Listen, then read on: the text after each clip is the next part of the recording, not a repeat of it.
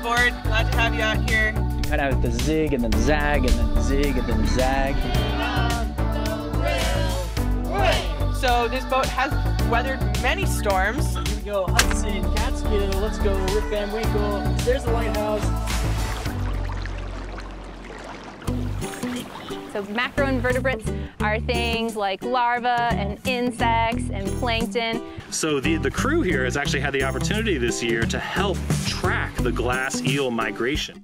These are all chemicals that can end up in the river. We were able to get people together and say, hey, we don't want our river to be a garbage dump anymore. The goal is really to just connect the entire valley. We're trying to connect people to the valley and different locations in the valley to each other.